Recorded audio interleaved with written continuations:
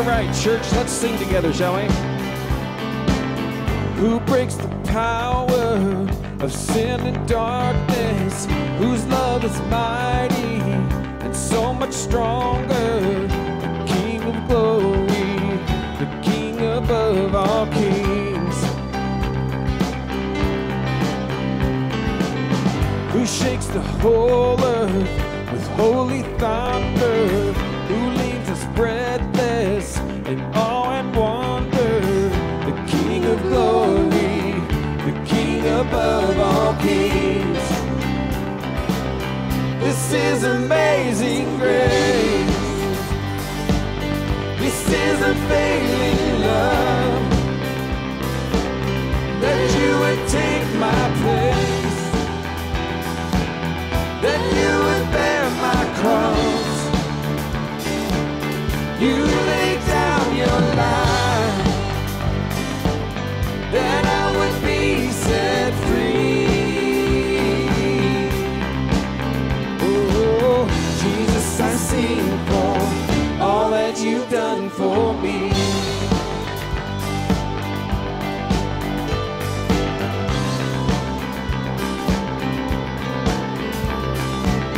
Who brings our chaos back into order, who makes the orphan a son and daughter, the King of glory, the King of glory, who rules the nations with truth and justice, shines like the sun in all of its brilliance, the King of glory, the King above all kings.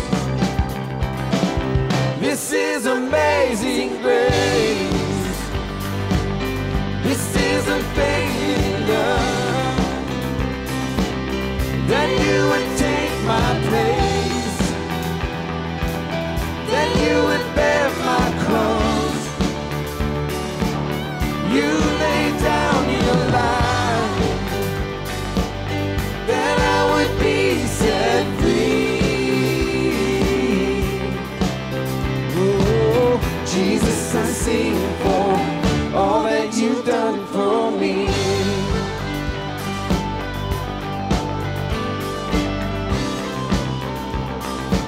Sing worthy. Worthy is the Lamb who was slain. Worthy is the King who conquered the grave. Worthy is the Lamb who was slain. Worthy is the King who conquered the grave. Worthy is the Lamb who was slain. Worthy is the King who conquered the grave. Worthy is the Lamb who was slain. Worthy, worthy, worthy. This is amazing grace. This is unfailing love, that you would take my place, that you would bear my cross. You laid down your life, that I would be set free. Oh, Jesus, I sing for all that you've done for me.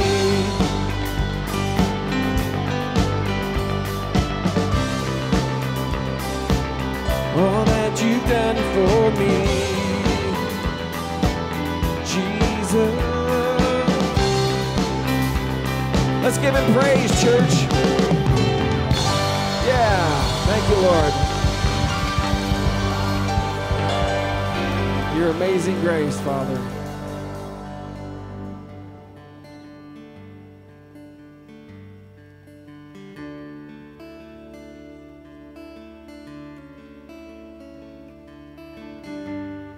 We love you, Jesus.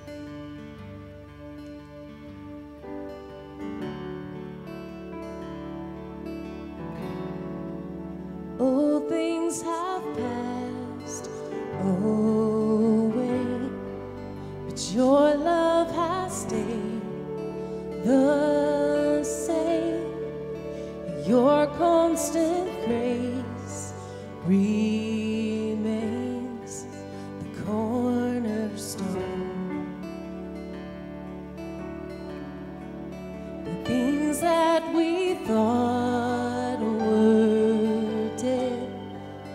breathing in life again, and you cause your sun to shine on darkest nights. For all that you've done, we will pour out our love. This will be our anthem song. 'Cause Jesus, we love you. Oh, how we love you. 'Cause you are the one our hearts adore.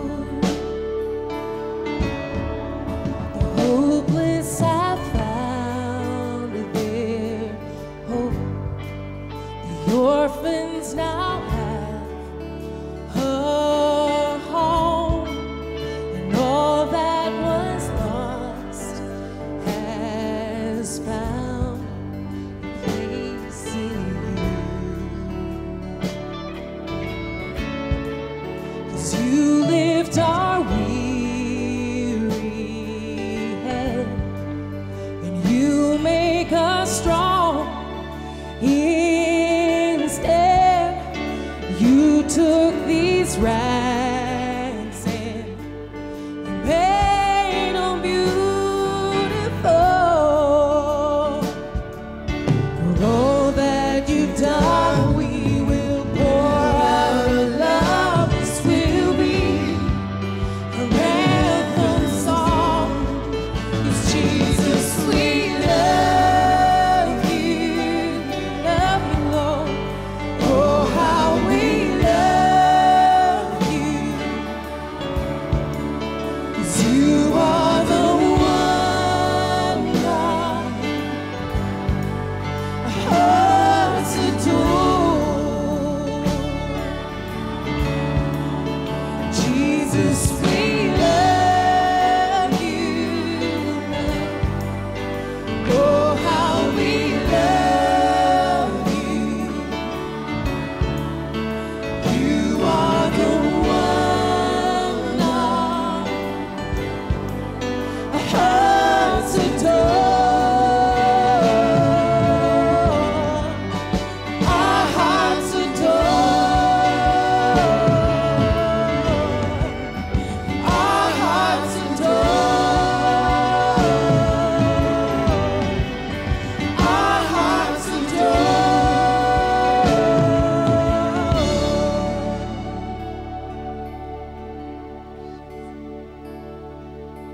Our affection, our devotion poured out on the feet of Jesus.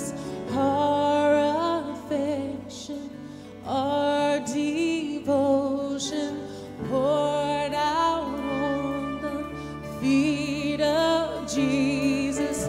Our affection, our devotion poured out on the feet of Jesus. Our affection, our devotion poured out on the feet of Jesus. We love you.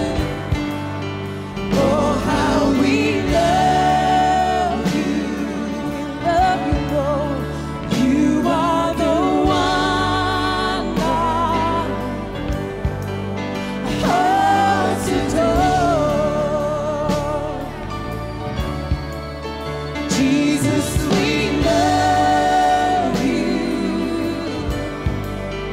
Oh, how we love you.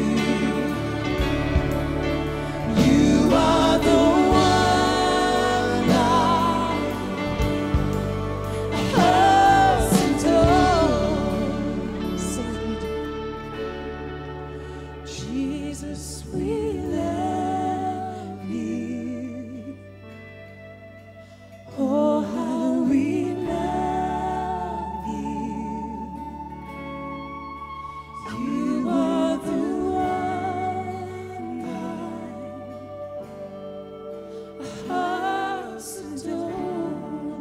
the voices. Jesus, we love you. Oh, how we love you. You are the one hearts adore. Sing it again, church. Oh, Jesus, we love you. Oh, how we love you. You are the one our hearts adore. turn to a neighbor this morning and tell them that Jesus adores them too.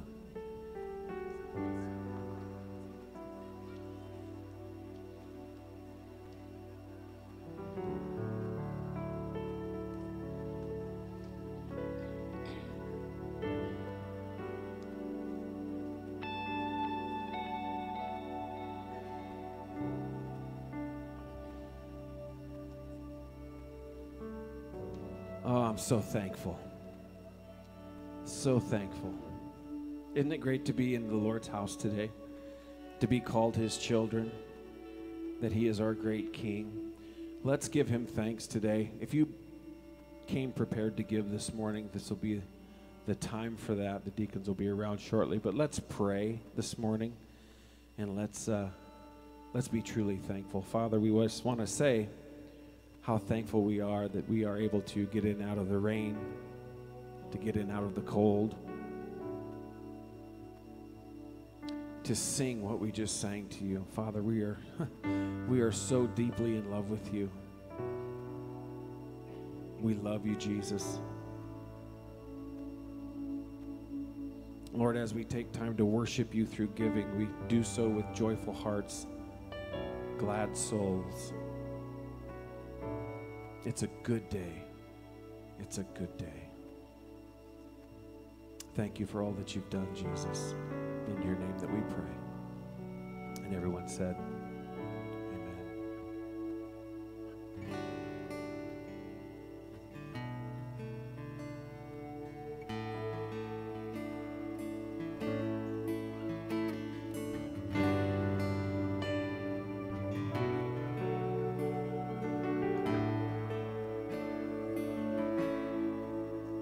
You give a life, you are love, you bring light to the darkness, you give hope, you restore every heart that is broken.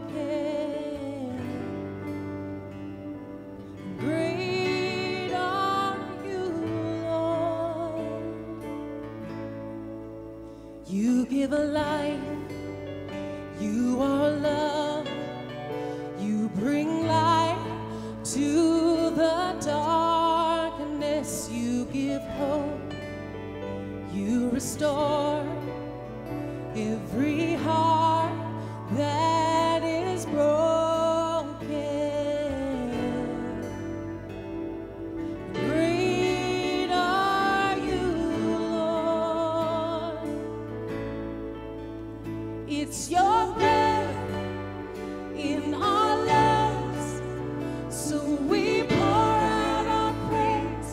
We pour out our praise. It's your breath in our lungs, so we pour out our praise to you only.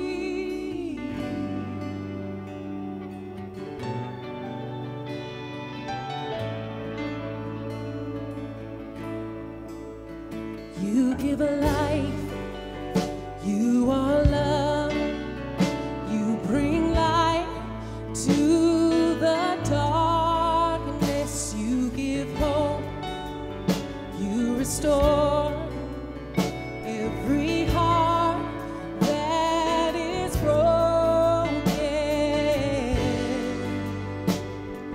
Great are you, Lord.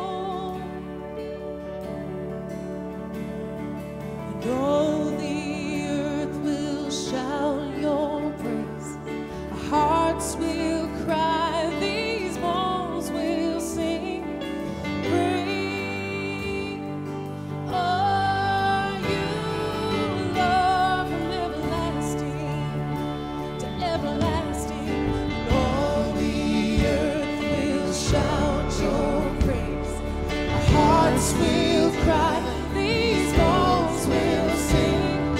Great are you, Lord. And all the earth will shout your praise. Our hearts will cry, these bones will sing. Great are you, Lord. It's your breath in our lungs, so we pour out our praise. We pour out our praise. It's your breath in our lungs, so we pour out our praise to you only. It's your breath in our lungs, so we pour out our praise. We pour out our praise. It's your breath in our lungs, so we pour out our praise to you only. Great are you, Lord. Sing with me.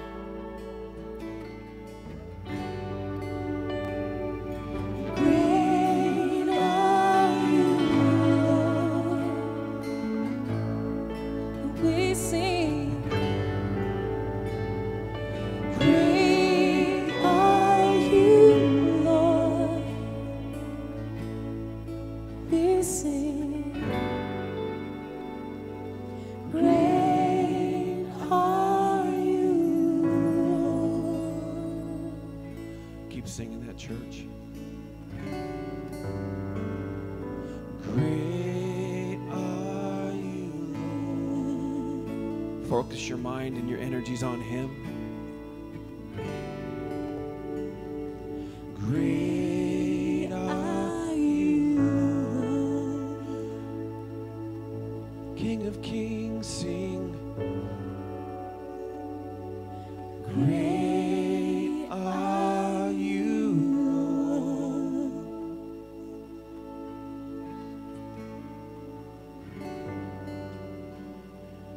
Great are you.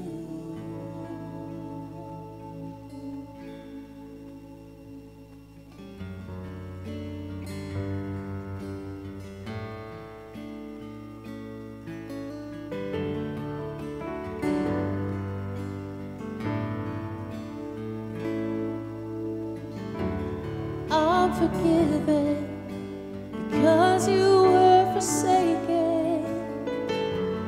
I'm accepted. You were condemned. I'm alive and well. Your spirit is within me because you died and rose again. Sing that again. I'm forgiven because you were forsaken, and I'm accepted. You were condemned. I'm alive and well. Your spirit is within me because you died and rose again. Amazing love, how can it be that you, my King, would die for me? Amazing love, I know it's true, and it's my joy to honor you.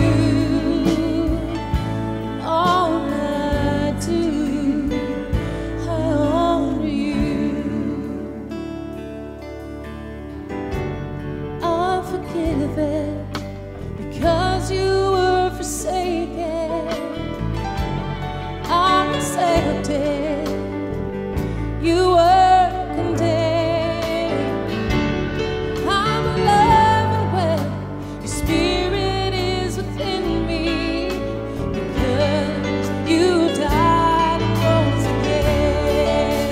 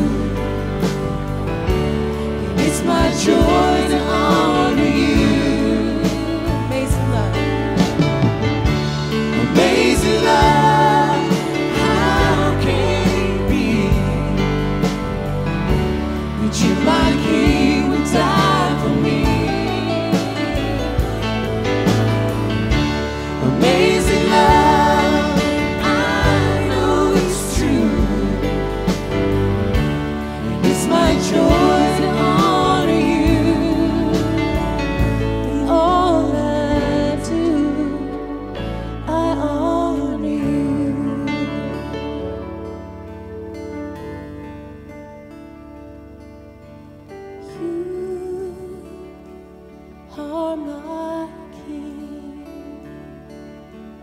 You are my King. Jesus, you are my King. Jesus, you are my King. Amazing love, how can it be that you, my King, would die for me? Amazing love, I know it's true. It's my joy to honor you.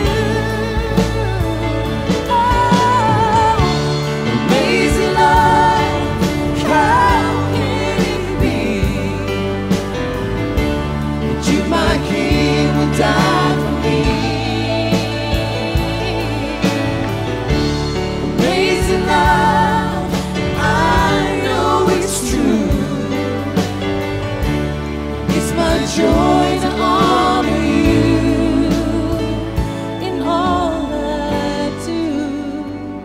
I honor you in all I do.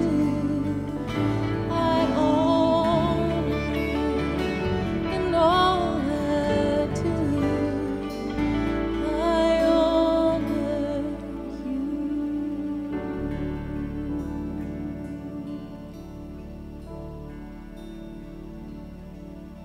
We do that now, Father. We want to honor you by remembering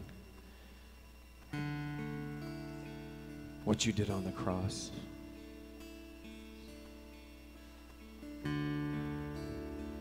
If you did not receive the elements when you came in today,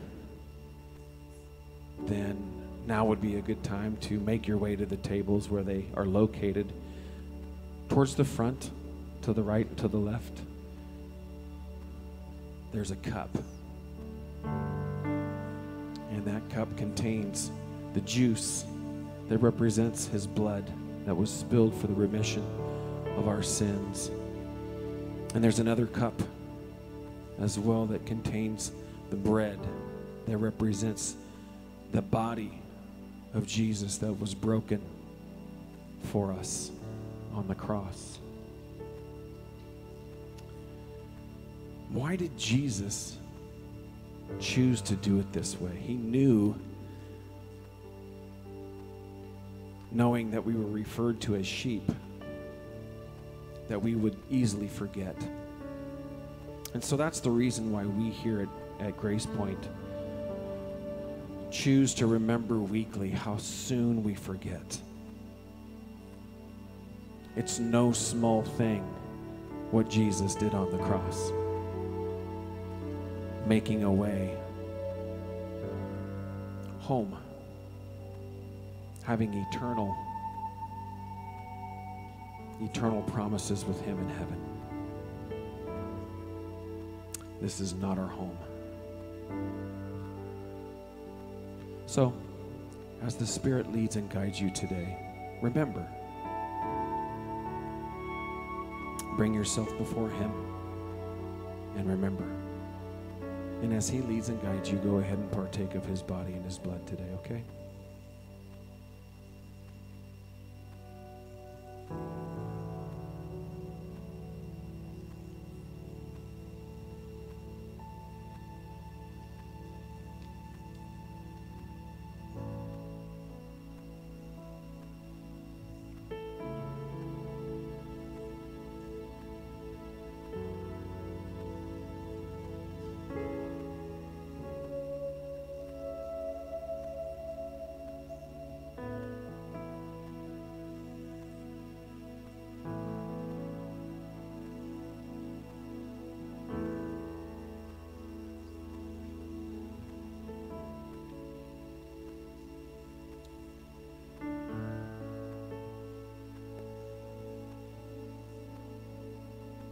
You know, just as we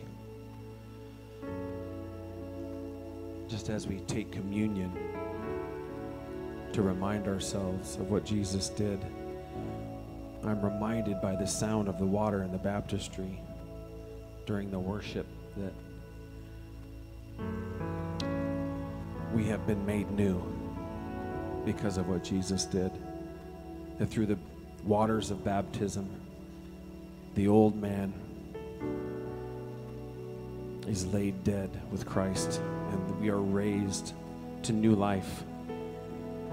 And man, I'm so thankful for that. I don't know about you guys, but I want to recognize this morning how much we need Jesus.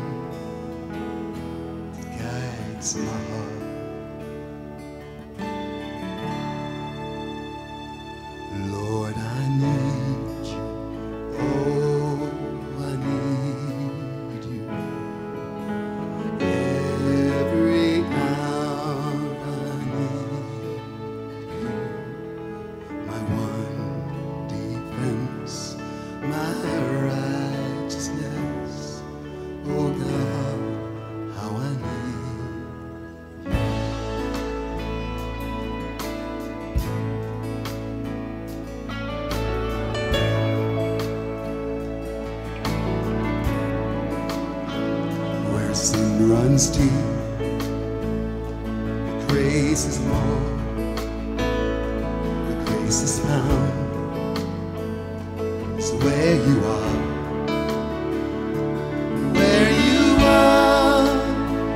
Lord, I'm free. Holiness is Christ in me. Where you are, Lord, I'm free. Holiness is Christ in me.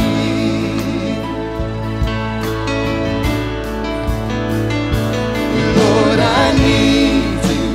Oh, I need you. Every hour I need you.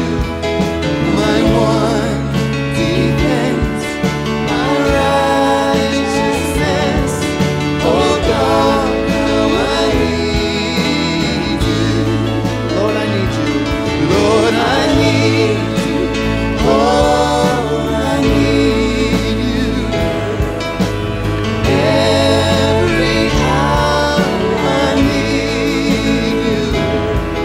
My one defense, my righteousness. Oh God, how I need you.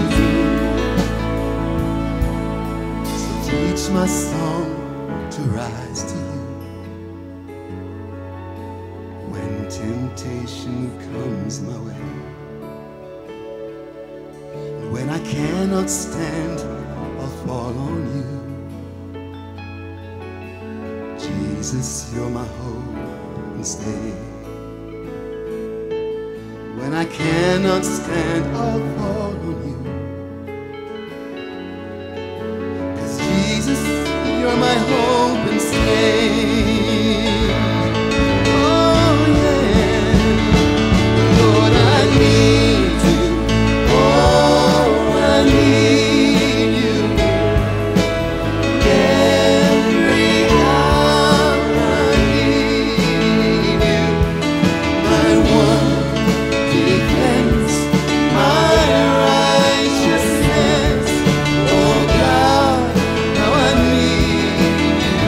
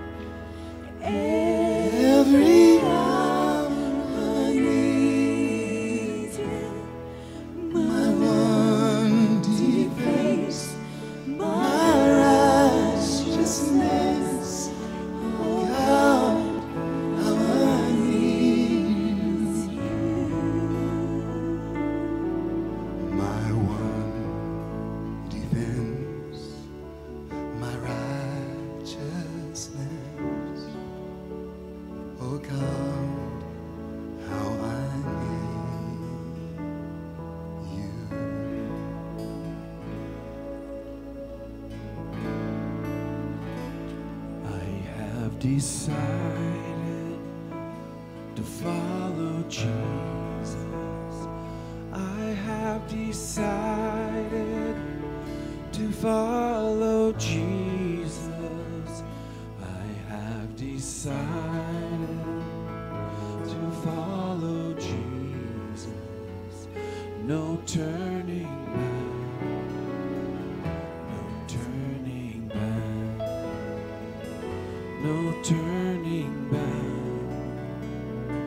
No turning back. No turning back. No turning back. Well, good morning, church. Would you stand with me this morning? We want to pray for each other here today. Everybody comes from different seasons of life. I don't know where you find yourself today, but it's good to be reminded that no matter where you find yourself, God is there beside you. He's with you. And so whether you're on the mountaintop or in the valley right now, God is good. And let's acknowledge him for his goodness and thank him for that today. Father, it's good to be here today. Thank you for allowing us the privilege of being together as a family in this place today. May we find ourselves in the comfort of your home, sitting down with you and breaking bread and enjoying conversation. Worshiping you, Father, for who you are, the eternal God who has made himself known through your Son, our Savior, Jesus. Knowing that you love us in ways that are at times unimaginable to us. When we do not feel very lovely, you still love us. There's nothing that we could do to make you love us any more than you do right now. So thank you for that. Thank you that we have that knowledge here in this place. And today we also are mindful of the fact that your church is a huge church. Over 2 billion strong, Lord, of people who love you and serve you throughout the world. And so today we pray for your church as it gathers wherever it is today. May you bless those individual bodies of yours as they gather together just as you do us. And may we see ourselves today as a part of that grand church you're building. So bless us. We yield to you in your spirit today, the truth of your word. Let it settle in our heart. And may we leave today just a little bit better than when we came in, because we've been in your presence. In Jesus' name, amen. Well, you can have a seat. It's good to see you this morning. We're certainly glad you're here. Well, I hope you had a great Thanksgiving and ate a lot. If you're on a diet, sorry about that. I remember years ago, Chuck Swindoll, my mentor, talking about dieting. You know, you make a decision to diet, you start eating stuff that looks like bird seed, and you exercise, and then Thanksgiving rolls around and you indulge, and then Christmas, and by the first of the year, he says, the blimp's back in the hangar, you know. But it's there to enjoy. Thank you for all of you who contributed to our community Thanksgiving dinner, those of you who cooked and donated turkeys, and those of you who came and served. We had a great time, and it was a privilege for some of us to take some leftover turkey and mashed potatoes and stuffing and green beans to the gospel mission. I was privileged to drop some food off there on my way home, and I talked to a bunch of guys who were sitting outside. Boy, their mouths started watering by the time I was telling them what they're getting ready to eat. My wife dropped some stuff off at the Salvation Army. So thank you for your sacrifice and all that you did to make Thanksgiving just a little bit more enjoyable for so many people. As we close the book on Thanksgiving, we look into the Christmas season. In your bulletin, I want to point your attention to a couple of inserts regarding something that we're calling Gifts of Grace. If you need help with a Christmas gift this year for your kids because finances are tight, or if you know of someone who might need assistance, there's a form that you can fill out and follow just this information and drop that into the offering box before you leave today, or make sure that you bring it by the church office or bring it next week with you. And we're going to be collecting these gifts, and then we're going to be opening up a gift store on Monday, December 18th from 4 to 7 p.m., where you can come in as a parent. If you have your kids with you, we'll watch your kids and take care of them while you shop in the gift store and pick up some things for your kids. And so we want to provide that opportunity for you. If you'd like to help on the night of the 18th from 4 to 7 p.m., there's a place for you to fill that out as well. So take note of that as we move into the Christmas season. Also, just be aware that Christmas Eve this year is on Sunday. Christmas is on a Monday. And so we've chosen as a staff to have our regular services Christmas Eve. We would typically do a noon, 4, and 6 service, but we thought it would be best, let's keep 8, 9:15, and 11 on Christmas Eve. And so take note of that, and be inviting your family and friends. Christmas is the #1 opportunity for outreach for the church. Did you know that? Used to be Easter, but now it's Christmas. People are very receptive to coming on Christmas Eve and to be with their family and their friends and to fellowship and worship. And so take advantage of that opportunity to invite your family and your friends. Other stuff going on this week: Tuesday morning men's Bible study as usual, Tuesday morning and Tuesday night women's Bible studies, our life groups on Wednesday nights. All that is in your bulletin, so take note of that as it applies to you. If you have your Bibles, we find ourselves in 1 Samuel today, in your Old Testaments, 1 Samuel. If you're a guest with us today, welcome. We want you to know that we are following a book called The Story. It is a chronological viewpoint of the Scripture. It's a 30,000 foot viewpoint of God's upper story, of how He has moved and worked throughout time and is continuing to move and work, and how our lower story, your life and mine, plays into that. And so we like for everybody to have a copy of this. If you don't have one, you can get one at the information table today. We got 3 more cases in this week. We've given out well over 1,000 already. They're $7 a piece. If you can't afford it, don't worry. Go get one anyway and take it home with you. If you're listening online, we welcome you. We know that there are hundreds that are following online as well and studying with us, and so welcome. And this week, your assignment is chapter 10. Chapter 10 in the story, and it's going to be covering what I'm teaching about today out of 1 Samuel. Last week, if you were here, we talked about the book of Ruth. Ruth was a very engaging story of the redemption of God and the faithfulness of God to take care of His people, showing how God oftentimes takes us from a place of happiness through despair to joy, that God wants us to be released from the circumstances of life that we think need to be there for us to be happy, and oftentimes to let go of those things that we think we have to be happy. He'll take us through a time of despair, a time of brokenness, so that we can get to a place of joy where we see that He is all we need. We can rest in Him, and joy is something that can never be taken away from you. The book of Ruth took place during the period of the Judges, which 2 weeks ago we studied about. Most people think that the story of Naomi and Ruth and Boaz took place during the reign of Gideon, one of the judges of Israel. And if you look at the last chapter of the book of Judges, there's a telling verse in Judges 21, verse 25. And this is what it says: "In those days Israel had no king. All the people did whatever seemed right in their own eyes." So that's the scene. As we move into the book of 1 Samuel, that verse kind of sums up all of the violence and the sin and the idolatry and the inconsistency of the nation of Israel throughout the period of Judges. If you were here for that study, I shared with you that one scholar referred to that period of time in Israel's history as the saw-toothed history of Israel. If you think of a saw with the blade and the sharpness of the blade, the teeth of the blade up and down, up and down, up and down, that was the nation of Israel. They followed this cycle. They would sin, and as a result of their sin, they would be thrown into servitude to a foreign nation and power.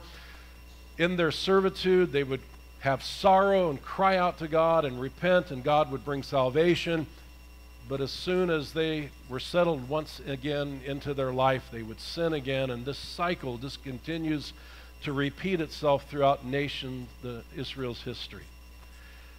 Everyone did whatever seemed right in their own eyes. I'll tell you right now, that is a recipe for disaster.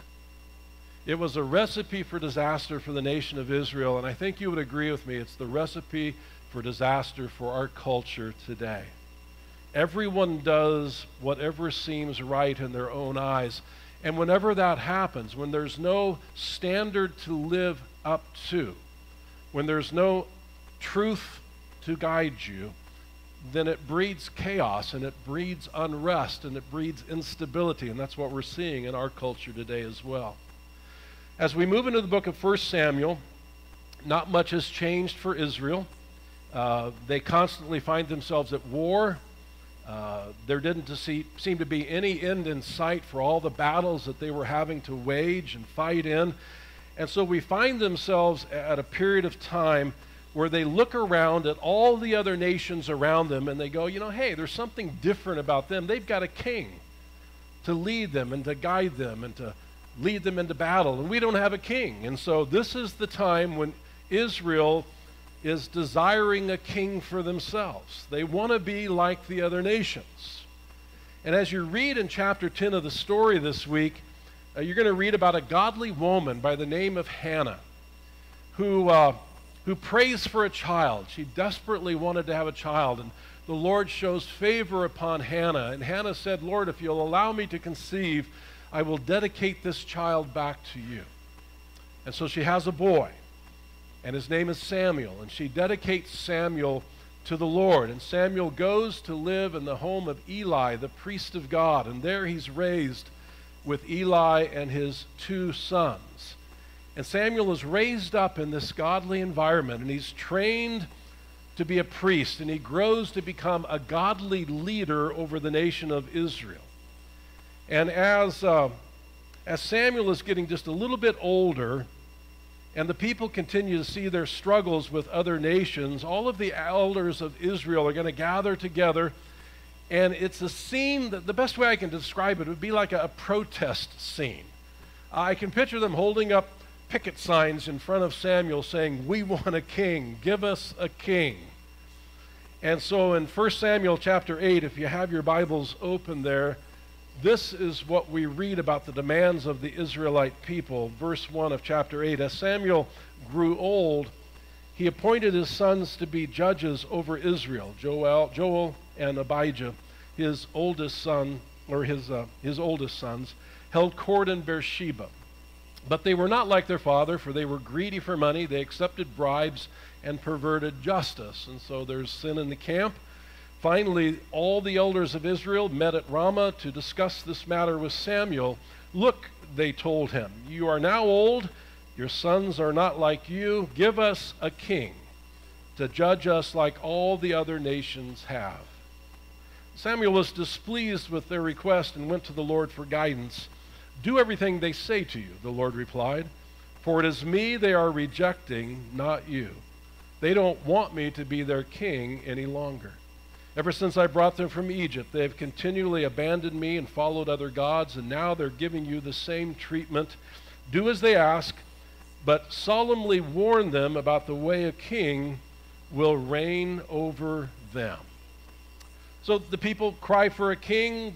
God says, fine, give them what they want, but let them know that what they want is really not what they need, and they might regret that decision down the road.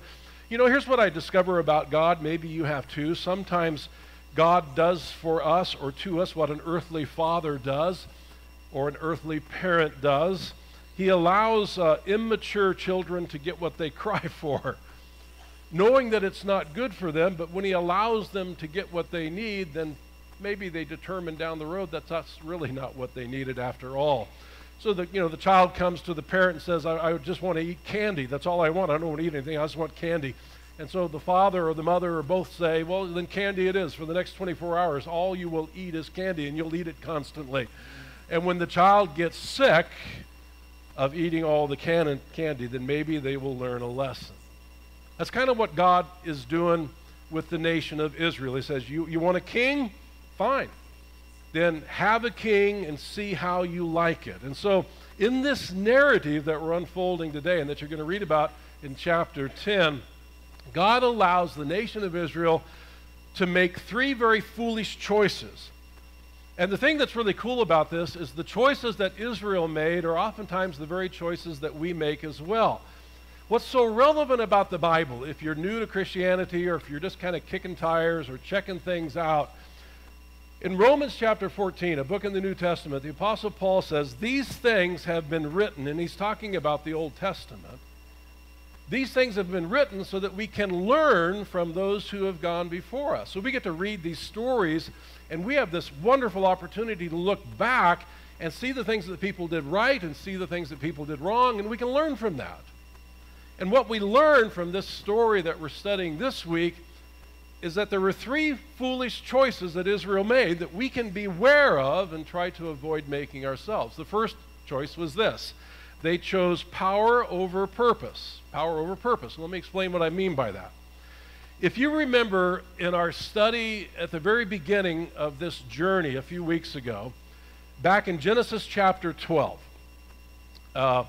God called a guy named Abram. You might remember him. He was later renamed Abraham.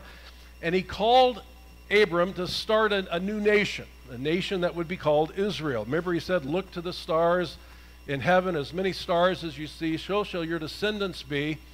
And if you remember what God told Abraham, it was very significant about what this nation was going to be like. It was going to be different.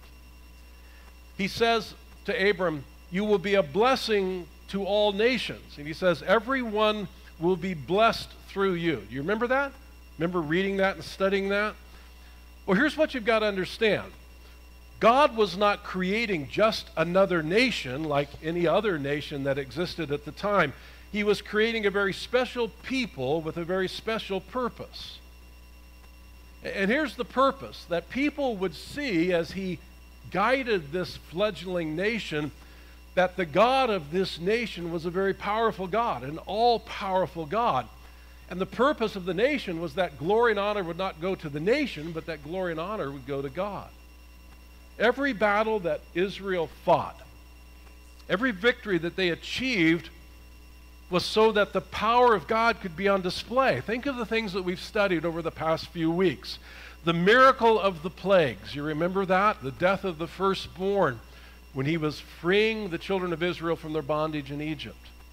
Parting the Red Sea as they began their journey to the Promised Land. Miraculously providing guidance with a pillar of cloud by day and a pillar of fire by night. Giving to them food to eat, manna from heaven and quail to feast on. Water to drink that came miraculously from a rock. Defeating an army of 135,000 with only 300 warriors, odds of 450 to 1. Why? So that the people could see that the God of this nation was more powerful than any other gods that were worshipped. That Israel was not the one who was powerful. Their God was the one who was powerful. And so in 1 Samuel 8, what we read is that the people forgot all about that. They forgot about the purpose that they were called to as a nation. They lost sight of the big picture of what God was doing with their nation, and they made a very small choice which would lead them down a very bad road. They forgot that the purpose of the way their nation fights battles is to point people to God as their king. They didn't need another king, but they would have nothing of that. Even after this incredible warning that Samuel gives to the nation. I mean, we're going to read this here, verses 10 through 21, and I'll tell you, if I'd been sitting in the crowd that day and heard this said, I would have gone, well, wait a minute, let's time out. Let's back up a step and let's rethink this. Maybe we're going the wrong direction. But look what happens here. Verses 10 and following. So Samuel passed on the Lord's warning to the people who were asking him for a king. This is how a king will reign over you, Samuel said. The king will draft your sons and assign them to his chariots and his charioteers, making them run before his chariots. Some will be generals and captains in his armies. Some will be forced to plow in his fields and harvest his crops. Some will make his weapons and chariot equipment. The king will take your daughters from you and force them to cook and bake and make perfumes for him. He will take away the best of your fields and vineyards and olive groves and give them to his own officials. He will take 1/10 of your grain and your grape harvest and distribute it among his officers and attendants. He will take your male and female slaves and demand the finest of your cattle and donkeys for his own use. He will demand 1/10 of your flocks, and you will be his slaves. When that day comes, you will beg for relief from this king you are demanding, but then the Lord will not help you. Now, let's be honest. If you'd been listening to that, wouldn't you have scratched your head and go, maybe this isn't such a good idea? Maybe we should think through this just a little bit more. But they didn't do that. Look in verse 19. But the people refused to listen to Samuel's warning. Even so, think about that. Even so, even if all this happens, none of it good, we still want a king, they said. We want to be like the nations around us. Our king will judge us and lead us into battle. So Samuel repeated to the Lord what the people had said, and the Lord replied, "Do as they say, give them a king." Then Samuel agreed and sent the people home. Write this down. Israel chose a power they could not see over a purpose they couldn't. They chose what was in front of them over the big picture of what God was wanting to do through them. And that's always the temptation, you guys. I mean, what about us? Let's apply it where it hits home for us. What is our trust in today? Is it in the all-powerful God of the universe, or is it in the situations and circumstances that surround us? Is your trust in a bank account that you can see, or is it in the God who is over your bank account? Is your trust in the title that you have achieved, or the calling that you've received to serve God and to be a part of his kingdom and to fit into your place in the upper story of God? Is your trust in the home where you live, or the God who's provided you the home where you live? Look at what we've done, and look what we've achieved, and look where we live. No, is it going to you, or is it going to God? Is your trust in the talent that you've been given, or is it in the giver of the talent, that everything that you have is a result of his giftings in your life? Israel lost sight of the fact that God was the reason for everything in their life, and the big picture is that he was faithful and would take them to where they needed to be. They wanted to take matters into their own hands. What did the psalmist say? Psalm 20, verse 7. Some nations boast of their chariots and horses, but we boast in the name of the Lord our God. What is our boasting in? Israel at this time was boasting more in man than they were God. We want a man to lead us. God, thank you very much, but we're going to trust something that we can see, a power that we can see, rather than the purpose that we can't. Zechariah chapter 4, verse 6, "It is not by force nor by strength, but by my Spirit, says the Lord of heaven's armies." Listen, this is very important. Please write this down in your outlines. The desire for normalization is usually a step away from God. The desire for normalization is usually a step away from God. And here's what I mean by that. When we want to blend in with the rest of culture, when we want to blend in with the rest of the world, typically when we desire to do that, it is a departure from what God's will is for us. And here's the reason why. As Christians, we're never told to blend in. Did you know that? We're told and commanded to stand out, to be different. We're different in the way in which we use our money. We're different in the way in which we use our time. We're different in the way in which we use our talents. We're different in what we believe and how we perceive culture and what we feel is important and is not. We're different. The Bible continually, over and over and over again, says that about you and I if you're here as a Christian today. The Bible uses terms like we are set apart. We're not of this world. We are strangers and aliens in this world. If you're here today and you see yourself as a part of the church, the very word church, ecclesia, means the called out ones. We're called out of the world. We are in the world, but not of the world. We are here to carry out the purposes of God in the world. That's why we pray the Lord's Prayer. Thy kingdom come, thy will be done on earth as it is in heaven. We want to bring the glory of heaven and the truth of God into a culture that so desperately needs to hear it. So we're to be different. And Israel forgot that. Israel forgot that that was their purpose, to be called.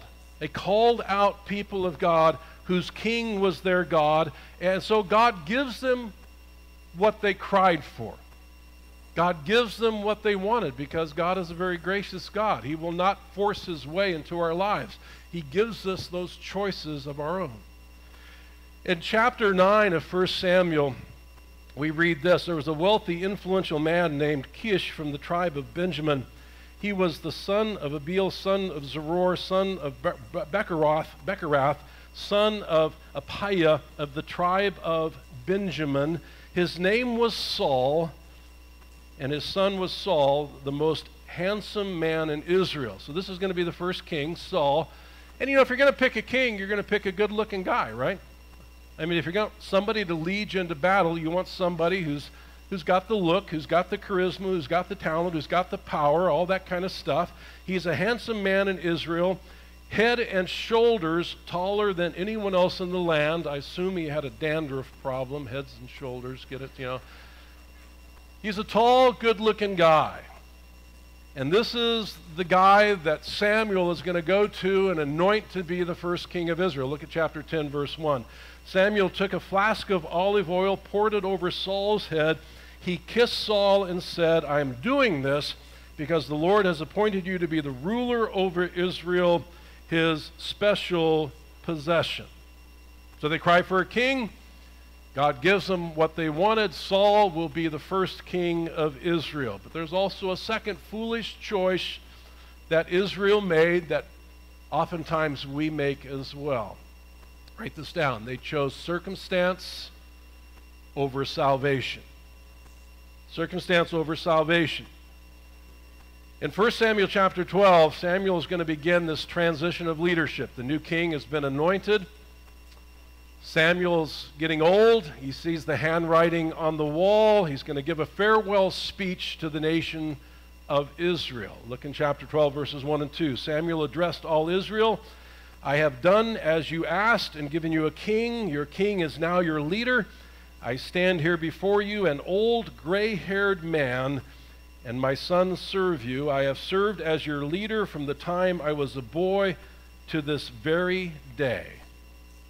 Samuel says, I've been here. I've done the best I could. I have served you faithfully. I was set apart from my birth, and I've been faithful to what I was set apart to.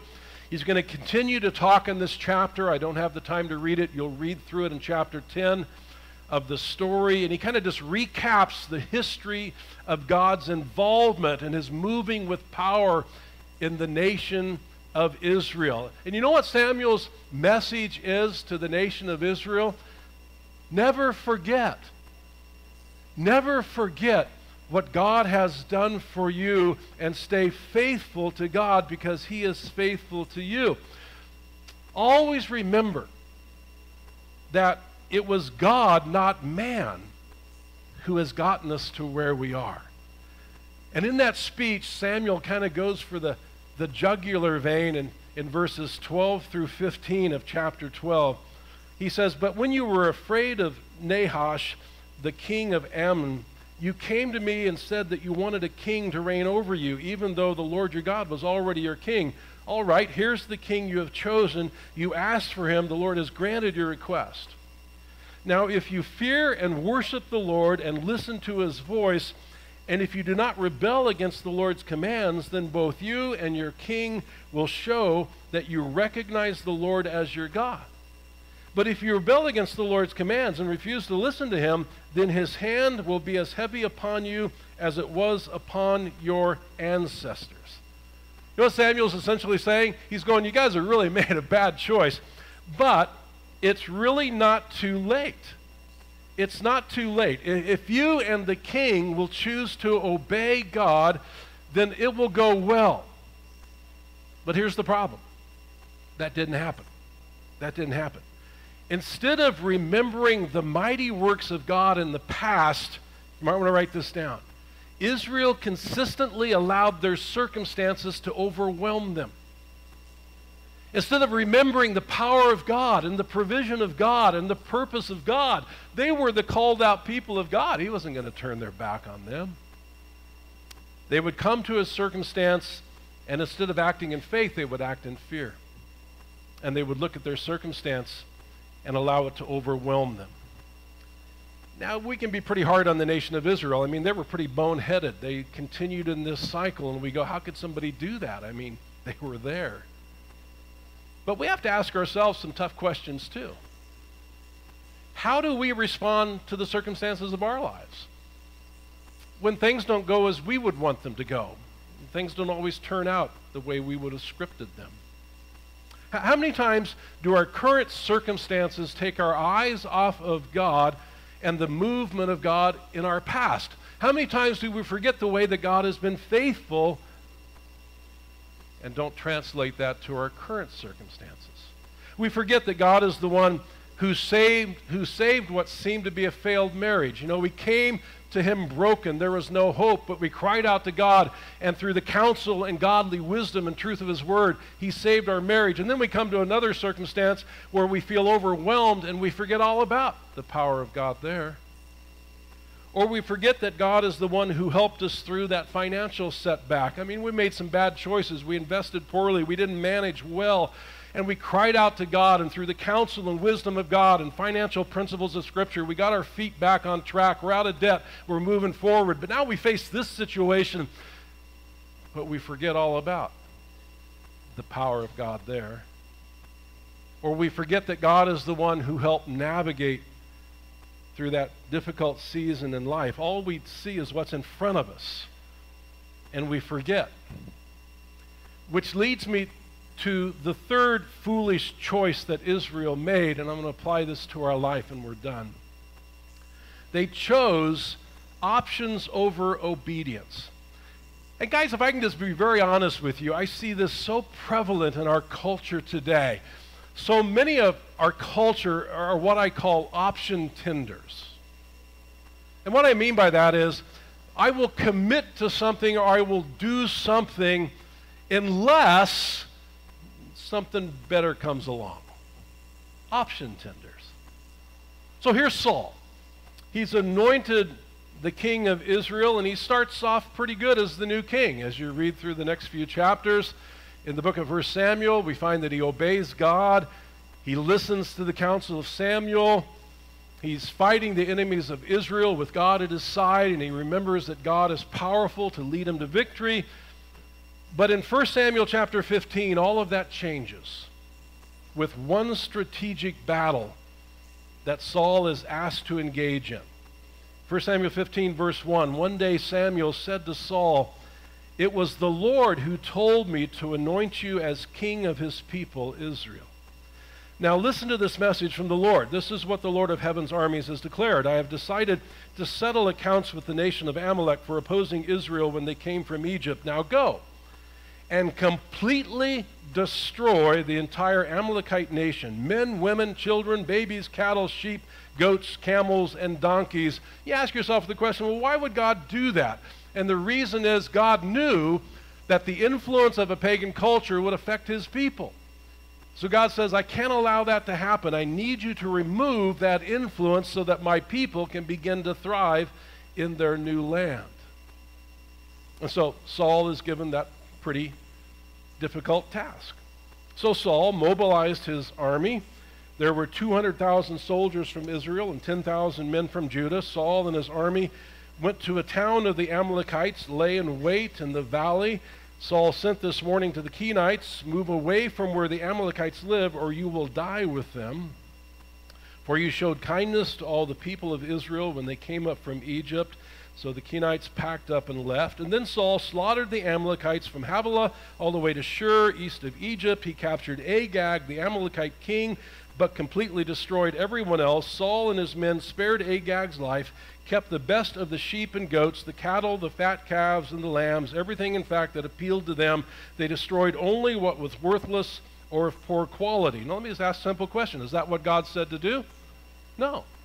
God said, I want you to destroy everything. And so Samuel's going to come to Saul. and he's going to call him on the carpet. The Lord said to Samuel, I'm sorry that I ever made Saul king, for he has not been loyal to me and has refused to obey my command. Samuel was so deeply moved when he heard this that he cried out to the Lord all night. Early the next morning, Samuel went to find Saul. Someone told him, well, Saul went to the town of Carmel to set up a monument to himself. Do you smell anything wrong there?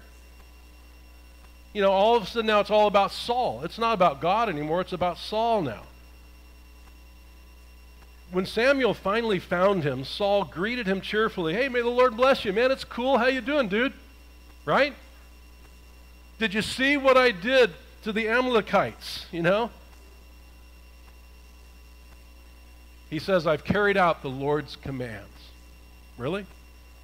Then what is all the bleating of sheep and goats and the lowing of cattle that I hear? Samuel demanded.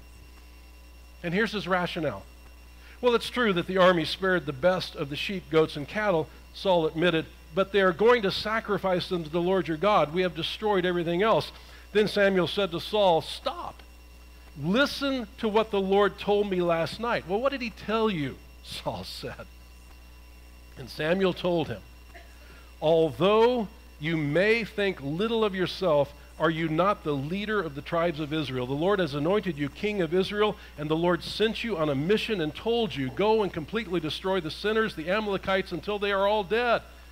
Why haven't you obeyed the Lord? Why did you rush for the plunder and do what was evil in the Lord's sight? But I did obey the Lord, Saul says.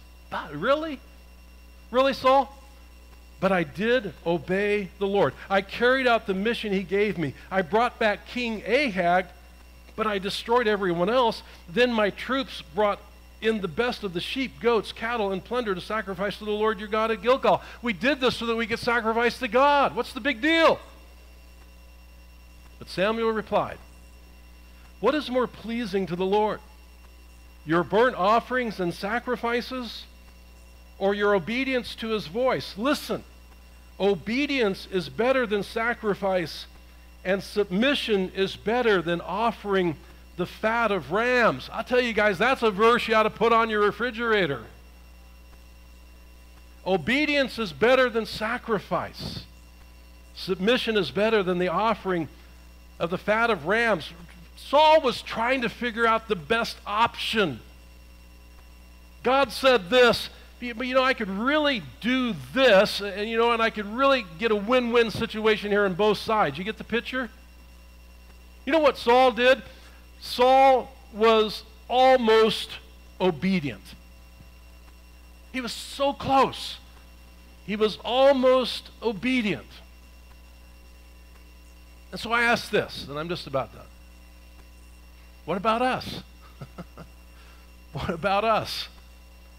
Do we obey what God says to us through his word, or just almost?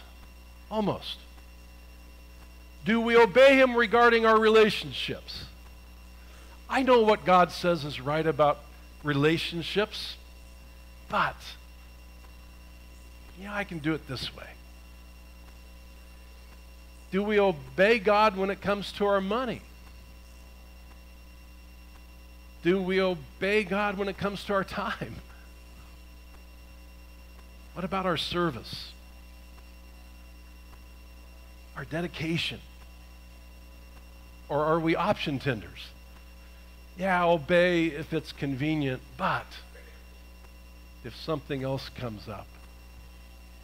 Yeah, I'll be there to serve, but man, somebody gave me tickets to the Blazer game.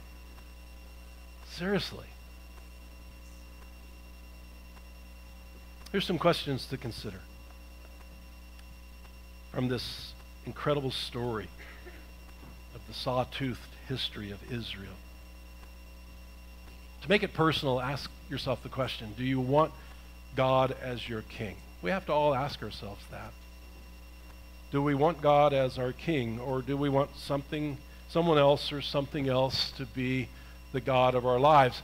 The thing that's interesting about God is he's a very jealous God, and so he's not going to share the throne with anybody else. But he gives us the freedom to put on the throne who we want.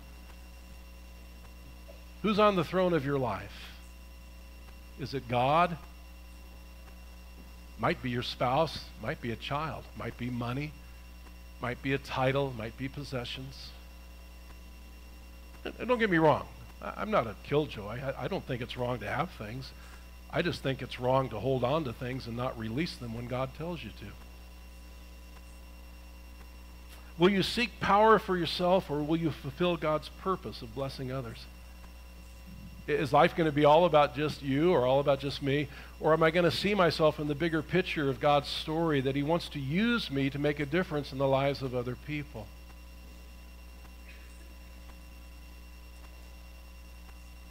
Will you get caught up in the circumstances of life, or will you wait on God's salvation?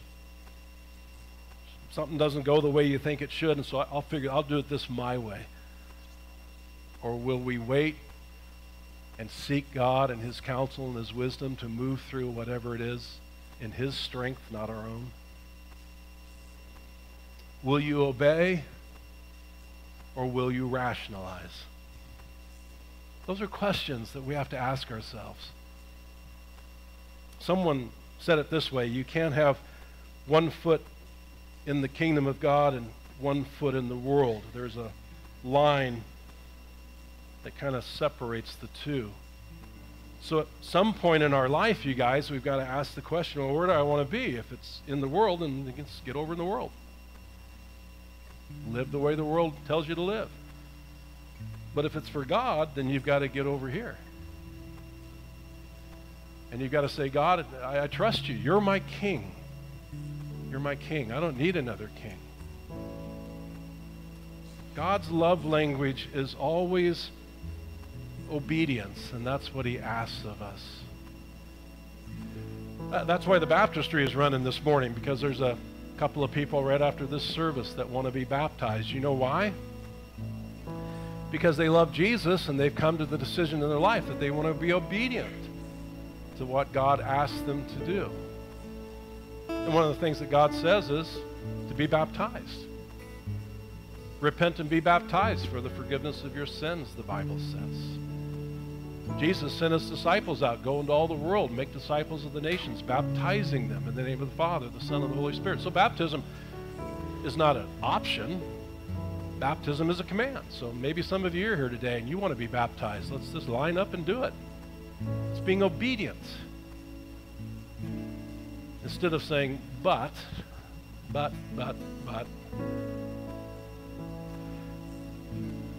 I'll never forget years ago when I was ministering in San Bernardino, California. You know where that is? That's the armpit of Southern California.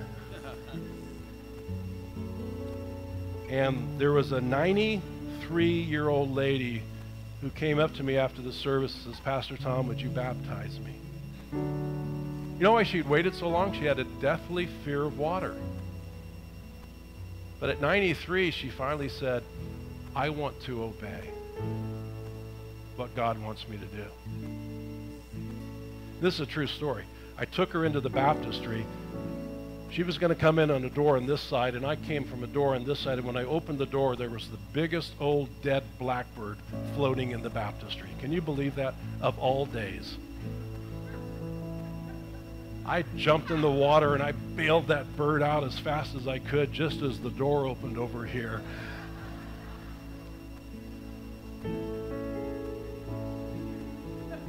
Obedience is better than sacrifice, you guys. May we as a church just make a commitment to obey God in all things. And you know what? When we do that, guess what?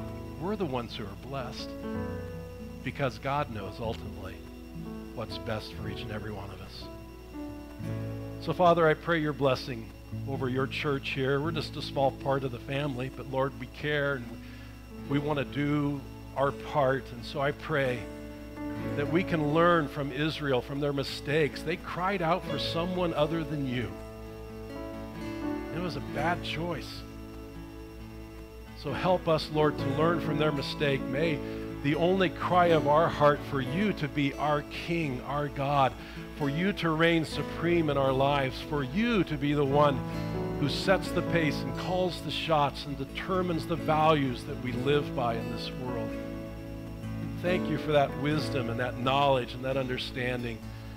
And help us just to live faithfully for you in this world in which you've placed us. Bless those who have come to be baptized today. Bless others who might be making decisions in their life right now, opening their heart to you. I pray that as they say to you, Jesus, come into my life, that you will invade their life in a powerful way and change their life forever.